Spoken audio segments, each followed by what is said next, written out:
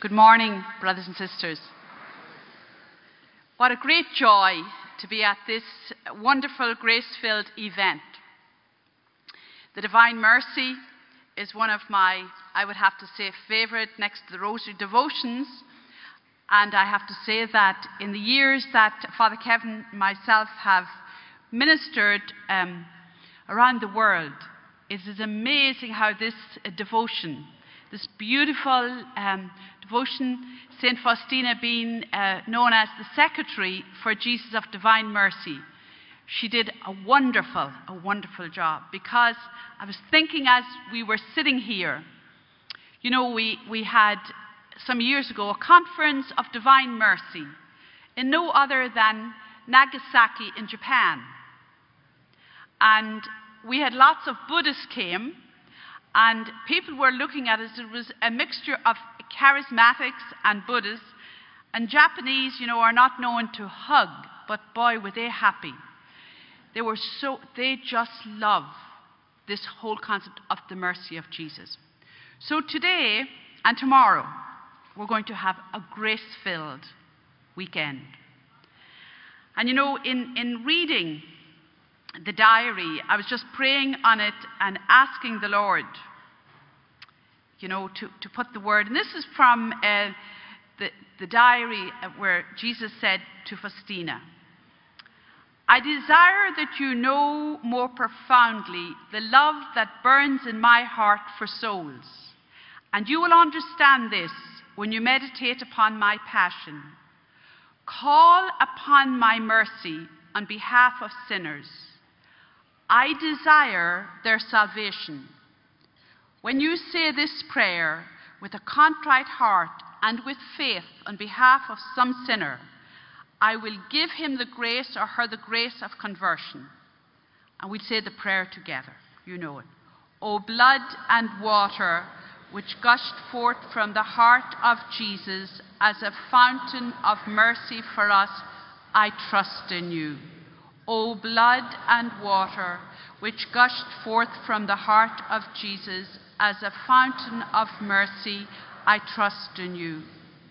O blood and water which gushed forth from the heart of Jesus as a fountain of mercy for us, I trust in you." Lord Jesus, I consecrate this weekend to your divine mercy, to your sacred heart. I pray, Jesus, that you will pour out your mercy, your healing, your love, your compassion into all of our hearts. We offer you our human hearts today, and we ask you to penetrate them with your grace. Fill us, Lord, with all the attributes and graces of mercy. And we pray to you, Saint Faustina, that you would intercede for us as you were the one chosen to spread and to make known in a new and in our time the mercy of Jesus. So we ask you, Saint Faustina, with Mary, our Mother of Mercy, that you would intercede during these days, that we may fulfill the promises that Jesus, and receive the promises that Jesus made. We ask all of this in your precious name, Jesus. Amen. And I'm very blessed because, you know, I know the sisters in Krakow very well, and many years ago, I think before the relics started becoming very difficult to get, I was given a piece of Faustina's bone, so I have her up here beside me. I'd like to, in this morning's first sharing, to share with you on the power of divine mercy, but beginning with three things: faith, forgiveness, and mercy. And today we know, brothers and sisters, we're living in an age when our faith is being tested. And we certainly see it around the world, where Christians, our brothers and sisters, as Pope Francis said a few days ago, when he was speaking to the English or the Scottish Protestants who came to see him, which was a wonderful thing, and he talked about that we are living in an age when we as Christians have to recognize that the blood that runs within all of us he was saying to them, whether Protestant or Catholic, Coptic, whatever, all of us who believe in Jesus Christ are under ferocious attack. And it's very easy. It would be easy, even though we're scared at the thought of it, to be like some of those Christians in Nigeria and in Syria, wherever, just to die, get your head cut off, be killed for Christ. That's red martyrdom. And it may come to, we know it has been in our land. We know that Ireland soaks with the blood of martyrs. But we also know that white martyrdom takes faith. What does it mean? It means that we have to live every day being confronted with those who are enemies to the cross, those who mock what we believe, those who try to enshrine laws and replace the commandments of Jesus and the commandments of God with human commandments. And so we are living in a time when we need to know our faith, but human faith is what rules much of our world today, and especially our own country in Ireland, in England. Human faith, which means that we believe, people believe what they hear on television, what they read in the newspapers, what people say. Whether it's gossip, whether it's we slander, destroy others, or whether it's against our Catholic faith as Catholics. And people believe it. People say things about, we see it all the time, about people, and we believe it. Or, as I live in the United States quite a bit of the time, people will say things like, well, it's legal. You can have an abortion. It's allowed. And people don't realize that there are many martyrs in England, all over here, who died because they would not adhere to what the laws of the land were. So this is why human faith is spiritual suicide. When you believe, when you don't have a living divine faith, you become dead. And that's why for us who are blessed, thank God, with this beautiful call to spread the mercy of God, to believe in Jesus' mercy, to trust in Jesus, no matter what the circumstances, no matter how bad things are. When we trust, we are a witness, and this is why our Holy Father talked about, evangelization with the joy of the gospel. Joy doesn't depend on circumstances. Joy depends on our belief, our divine faith. Divine faith is what Jesus gives us through baptism. God, when you're baptized, you and I receive this wonderful gift. And thank God for those of us whose parents nurtured that faith through the sacraments, through family prayer, through the teachings of the church, through the guidance of the Holy Spirit working in our parishes. That's where divine faith grows. It grows through prayer. And when you hear all the things that Jesus said about faith, divine faith, these are the promises. He kept telling the people, and he tells us today in the midst of our confrontation with evil and the enemy, do not be afraid. It is I am here. And remember what he said, and I quote it all the time, out of the diary of Faustina. I'm not an object, I'm a person. We have the person of Jesus. Why should we be afraid? We, above all as Catholics, have Jesus' body, blood, soul, and divinity. He said, he was, in another part of Scripture it says, he was amazed at their lack of faith. And he told Faustina, he said, but for me to be able to act upon the soul. The soul must have faith. Oh, how pleasing to me is a living faith. He said, when he was at, the people begged him for healing. We'll have a healing service tonight. And Jesus would say this to you too. Do you believe I can do this? Are we convinced? He said again, all things are possible for those who believe. He said, if you had faith the size of a grain of mustard seed, you could say to this mountain, move, and it would move. He means that there are things that are humanly impossible, but for God, nothing is impossible. And the wonderful thing about divine faith is that when the time comes for us to be tested, that faith comes into action like a giant. And a few days ago in Florida, Father Kevin and myself, I was at prayer in adoration, and the Lord gave me a word. I was praying very much for those 21 Coptic Christians who were beheaded, all kneeling, you see them there. And I got a very strong sense that we should call into the Coptic church. We have a Coptic church. It's not under Rome, but a wonderful church down about maybe half a mile from us. And I just had this sense as a Catholic, but as a Christian. So Father Kevin and Jackie, our secretary, and myself went down to the Coptic church. And we had a wonderful meeting with the priest there. And when we prayed with him, we talked to him, he talked to us about the suffering. And he was himself from Egypt, but now in America as a pastor.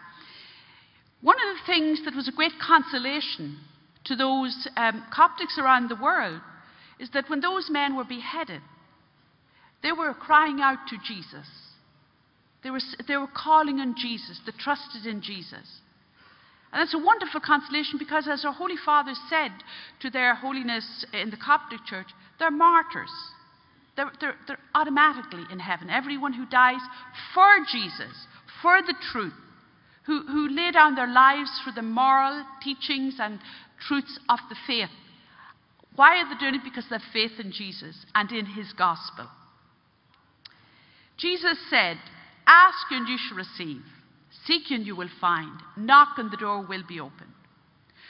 So I would say to you, pray today and during this day that your divine faith will grow. Exercise it. This is why the sacraments and why the divine mercy is such a powerful devotion. Because what it does, it draws us to the very heart of mercy, to meet the Jesus in confession. Think of the power, and Jesus spoke about this to Faustina, constantly, the power that coming to a Jesus who loves us. When you look at Jesus, his heart is full of mercy and compassion for sinners. That's why he came. Not only have we this sacrament of confession to help us, our faith to grow and to keep the enemy out of our lives. Now, some months ago, I always tried to go to confession at least once a month, but about 4 or 5 months ago, again at adoration, I got a word from the Lord telling me that I had a vision of a garden. And I was really begging the Lord for my own sinfulness to help me. And the Lord showed me a garden with flowers, lovely flowers, and then weeds. And then he revealed to me that the only way to get rid of weeds before they take over is for the gardener to pull them out and to keep pulling them out. And eventually the roots will die.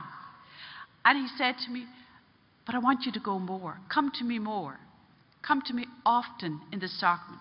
So I made a commitment to go to confession every 2 weeks. And sometimes we think it's not easy, but I have put my guardian angel in charge. And I say to the guardian angel, now this is Saturday, find me a priest and find me if I'm traveling. And it's absolutely amazing. But that is a wonderful way for keeping our faith growing. For divine, it gives you grace. It fills you with the grace to keep going to the next one. Because, we're all sinners.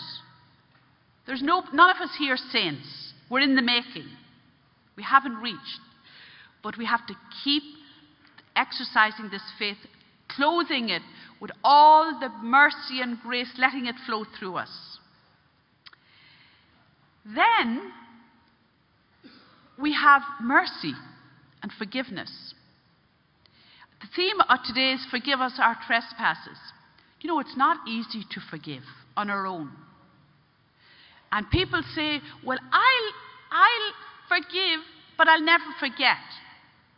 And it is true that, you know, people get worried, all of us, even when somebody hurts you deeply. And you don't lose your memory. When you see the person, you may remember it. But you know what mercy will do when you keep coming to Jesus and the Divine Mercy Chaplet, saying the chaplet. What it does is like when you have an operation. It takes the wound. When you get an operation, you have a very sore scar, wound. But in time, that wound heals. The scar remains. It doesn't do you a bit of harm. You can touch it, It's the same with this forgiveness. When we beg the Lord, Lord, please give me the grace to forgive somebody that hurt me. Give me the grace to be kind to a person maybe I work with. You know, the biggest problem in the world is not, we're always saying, if everything was perfect, but we're not perfect. We are sinners. We have the roots of original sin. So we're always stepping on each other's toes, or we have all those characteristics that are not, we want to get rid of. Well, if we keep praying, the hurt or the anger or the hatred will melt. We may remember it, and we'll be able to meet the person with love, just like, I'm sure Peter, when he met Jesus that day and Jesus looked at him with those eyes of forgiveness and mercy, do you not think Peter remembered, I'm after denying Jesus? But that was taken away. And Peter was able to fulfill God's will because he accepted the forgiveness, because he let the hurt, because he let the guilt go. We have to never, ever forget the words that Jesus spoke. He said to Faustina about the chaplet of divine mercy, which I tell people all the time to say. The chaplet of divine mercy can change the hardest sinner. It can change bitterness into peace, joy. The chaplet has been, Jesus has promised. He said, the words of him here was, when I entered the chapel for a moment, and the Lord said to me, my daughter, help me to save a certain dying sinner. Say the chaplet that I have taught you. When I began to say the chaplet, I saw a man dying in the midst of terrible torment and struggle. His guardian angel was defending him, but he was, as it were, powerless against the enormity of the soul's misery. A multitude of devils are waiting for his soul. But while I was saying the chaplet, I saw Jesus just as he was depicted in this image. The rays which issued from Jesus' heart enveloped the sick man, and the power of darkness fled in panic. The sick man peacefully breathed his last. When I came to myself, I understood how very important the chaplain was for the dying. It appeases the anger of God. It is a wonderful calming effect. And I want to tell you, I'm going to talk to you about two beautiful testimonies of mercy, because, testimonies are the most wonderful way of getting across, as you know. These are both testify to the divine mercy. There was a priest in the United States who, one day he got a call. He was a priest who was ordained about 7 years. He lived in Boston. He got a phone call from his family who lived over in San Francisco. And they informed him that one of his cousins was dying, and he wanted the priest to come and see him.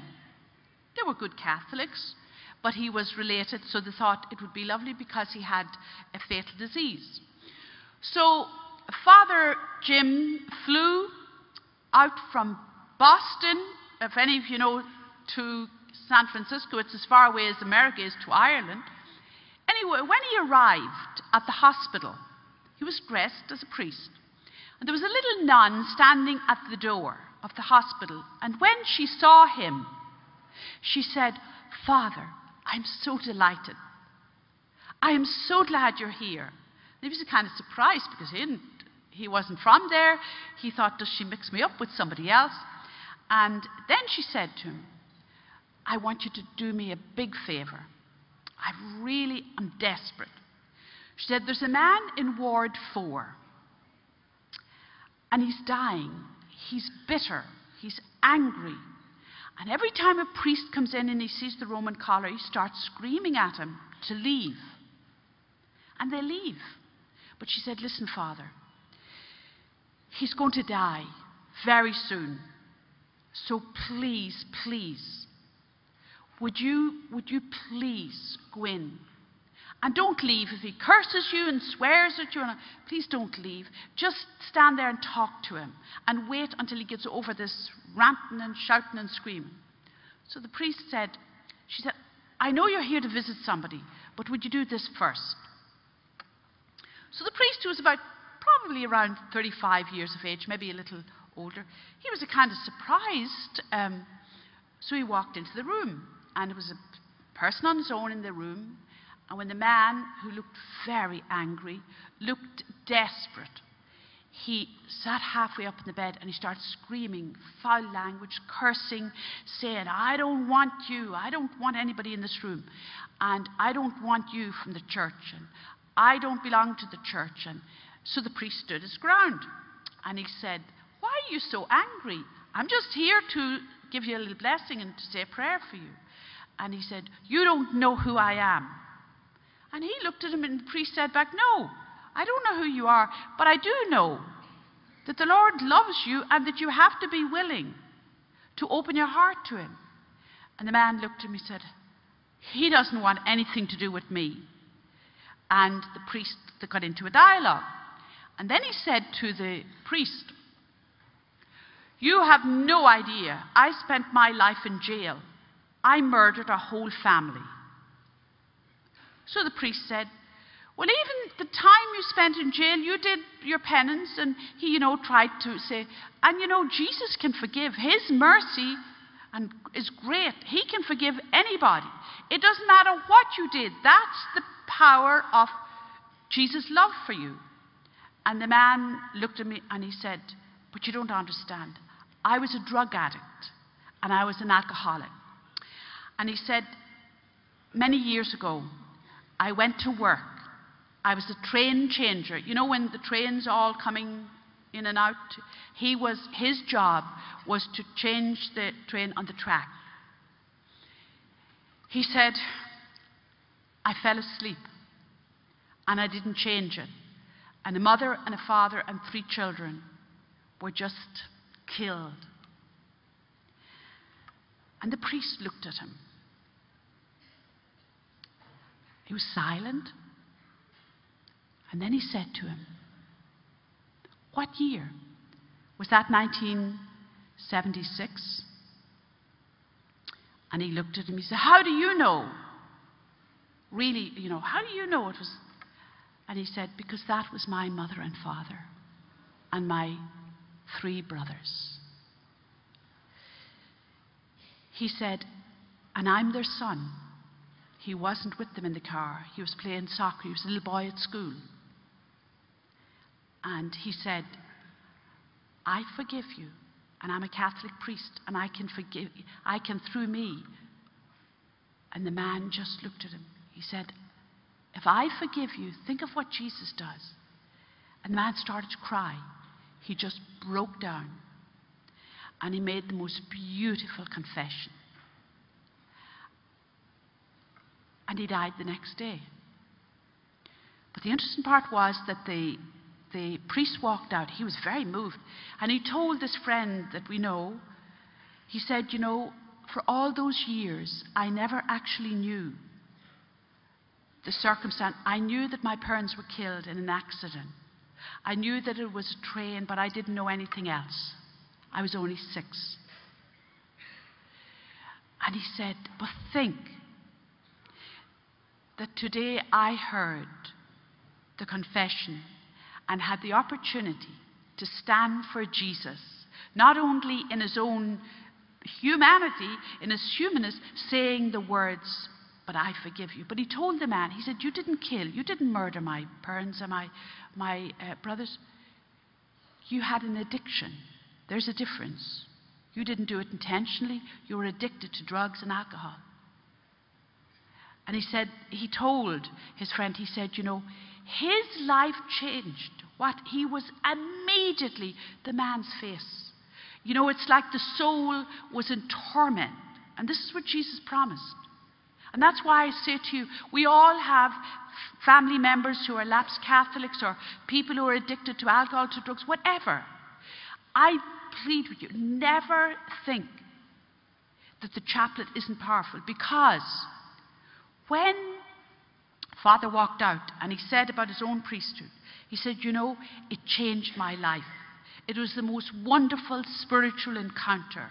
I felt I was standing, brought all the way from Boston. That little nun had prayed the Divine Mercy, not once a day, but numerous times. She used to visit, you know, the sick. She was an elderly nun. And she would go around the wards, you know, and just talk to them about the mercy of Jesus. And she was desperate for this one sinner, this one man. And think how God answered it, that he brought the very boy, the very priest. That's the power of divine mercy. That's what Jesus can do.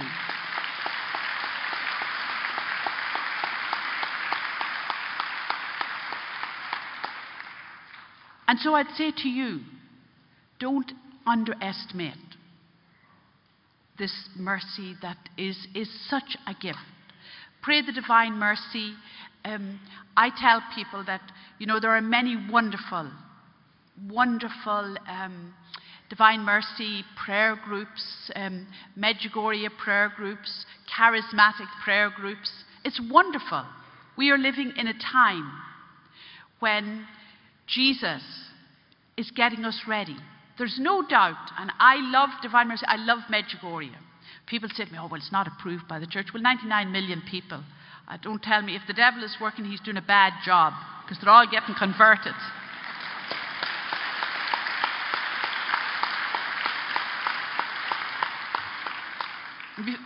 Before I read you, share with you the next short testimony, up here we have, these are the 3, you know, Pope John Paul.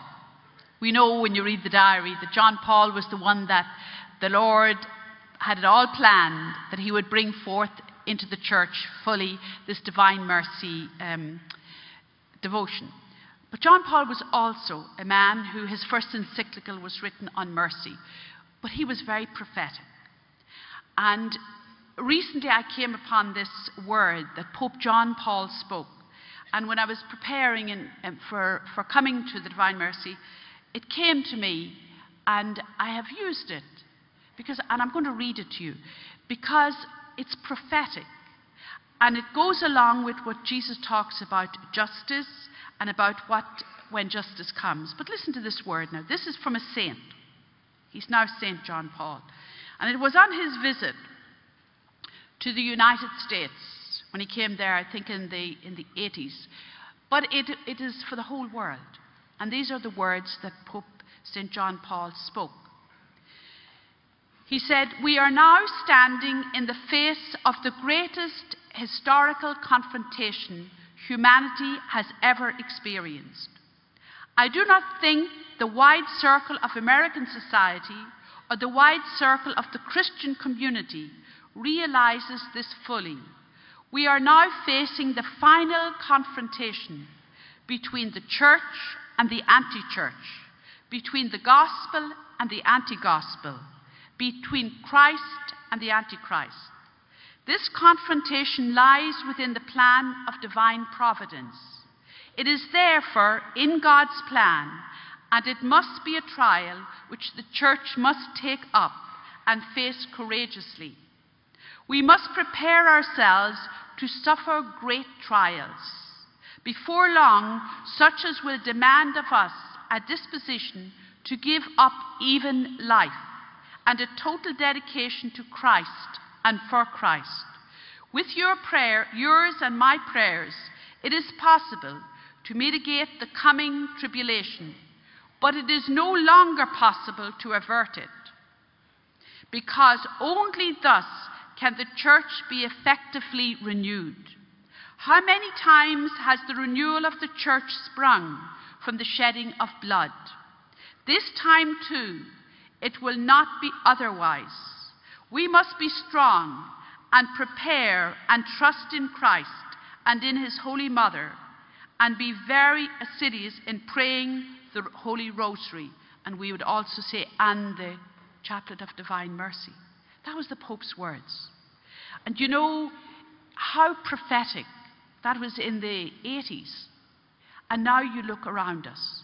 Look at our own country, Ireland. How far people are moving away from the Jesus of mercy. And yet, I have great hope.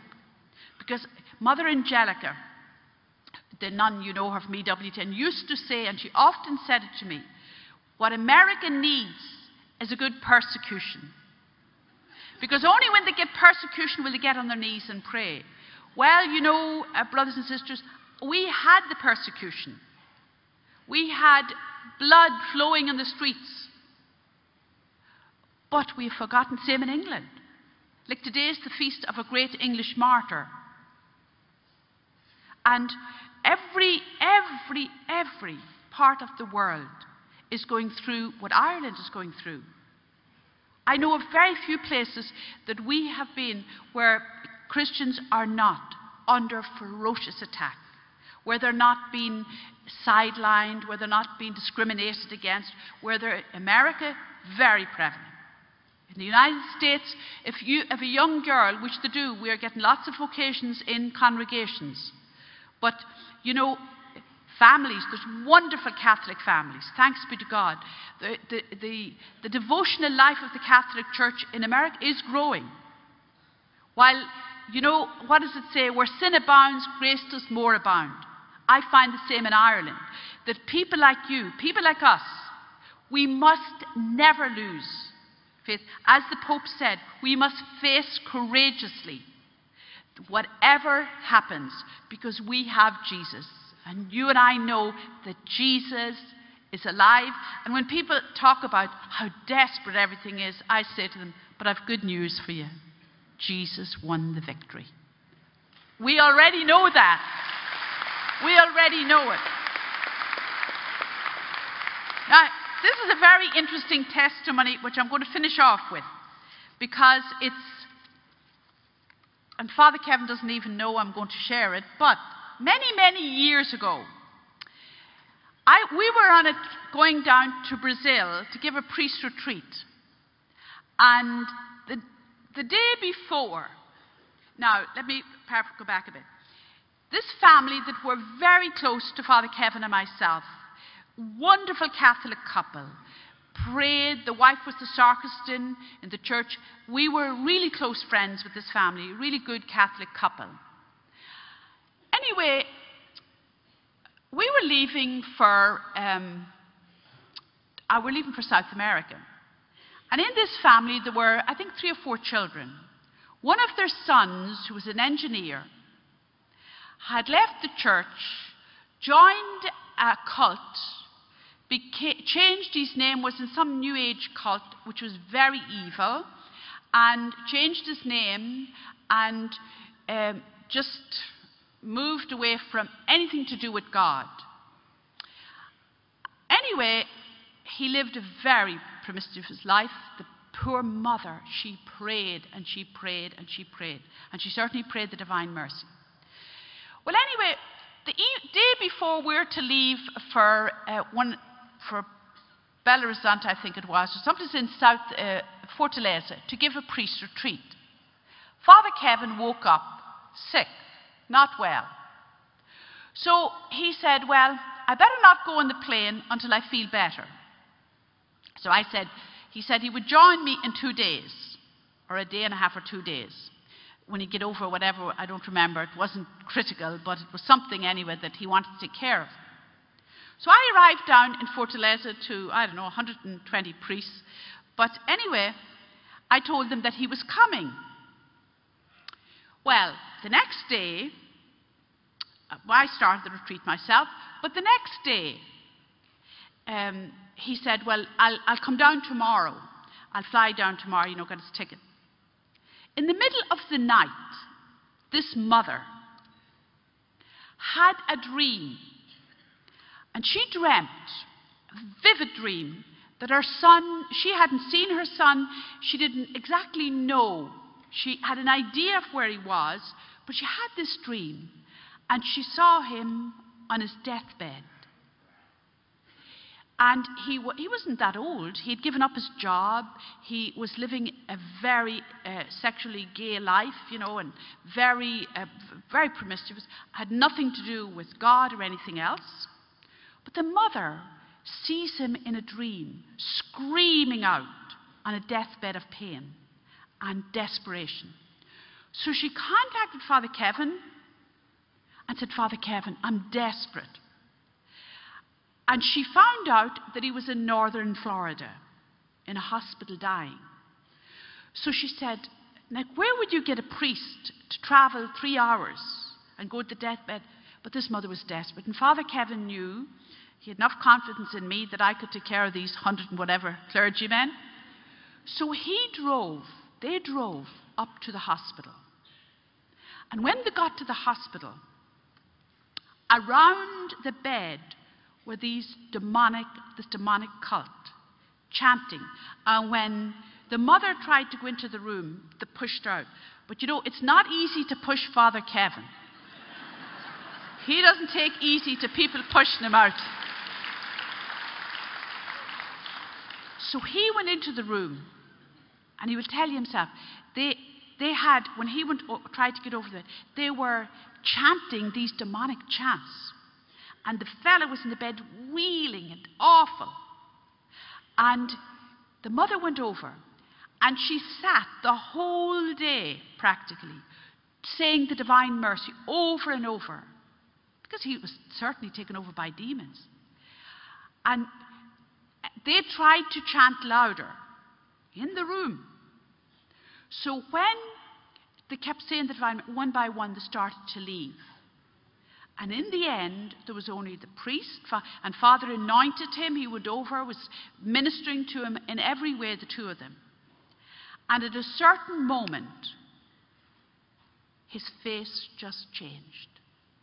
And he just had the most beautiful countenance of peace. He was anointed, and of course he never gained consciousness, but they said the act of contrition given, all on his deathbed. And the mother knew, and Father Kevin knew at the moment, and she said to me later, it was a terrible experience because the cult that took everything, his material things, which to bury him, they wouldn't give her anything, and somebody came and said, don't interfere with this cult because they'll kill you. But she got his ashes, that's all they gave her. And she brought them home at a Christian funeral. But she said to me, I know that the fulfillment of that prophetic word of the Divine Mercy, that's why God used some simple sickness, I don't know what it was, to stop Father Kevin, because she had prayed for this son. She was desperate. And her prayer was that he would not die in this condition, that he would have salvation. Because you and I know, brothers and sisters, life is very short. And when people talk about, oh, I don't believe in hell, somebody said, you're going to get an awful surprise when you wake up in it. You'll soon, or when you say, I don't believe in Jesus, where do you meet him? But salvation, the only thing that matters in the end is to die a happy death, to have the words of Jesus on your lips, to have the sacraments, to have mercy, no matter what faith you are, to be able to cry out to Jesus. And lastly, my greatest joy in the community that I live in Florida, we had one of our sisters whom we loved. She was a Dublin woman here. And my secretary's little girls, Faustina and Josephine, used to go in 6 and 8. And Sister Philippa was dying. She was a nurse here in Dublin. She came in her second career to Florida. She went around all the hospitals. She did wonderful work, and she used to say the Divine Mercy with them and bring communion and all in a parish. Well, these 2 little girls who know the Divine, they would go up and sit on her bed in the hospice and pray the Divine Mercy with her. And the day she died, it was Ash Wednesday last year. My community, with my Regis, we were all around the bed. I was holding her hand, she had the beads, we were saying the Divine Mercy, and on the last decade, she smiled and stopped breathing. And I thought, isn't that a beautiful way to go? So, what I encourage you, and I say to you at the end of this sharing, when you get the opportunity to share, because Jesus did say in one of these, he said, souls who spread the honor of my mercy, I shield through their entire lives as a tender mother her infant. And at the hour of death, I will not be a judge for them, but the merciful Saviour. And then he says down here, oh, what great graces I grant to souls who say this chaplet. The very depths of my tender mercy are stirred for the sake of those who say the chaplet. Write down these words, my daughter. Speak to the world about my mercy. Let all mankind recognize my unfathomable mercy. It is a sign for the end times. After it will come the day of justice. While there is still time, let them have recourse to the fountain of my mercy. Let them profit from the blood and water which gushed forth from my heart. Amen. God bless you.